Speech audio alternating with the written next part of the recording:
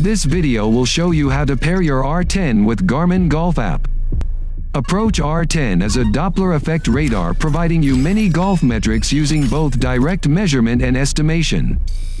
With Garmin Golf app and R10, you can play virtual games with your friends.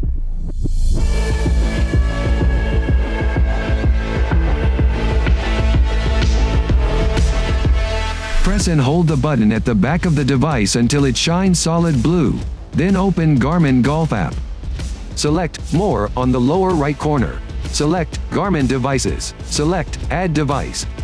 If you can't find Approach R10 here, you can select Browse Other Device. Select Approach.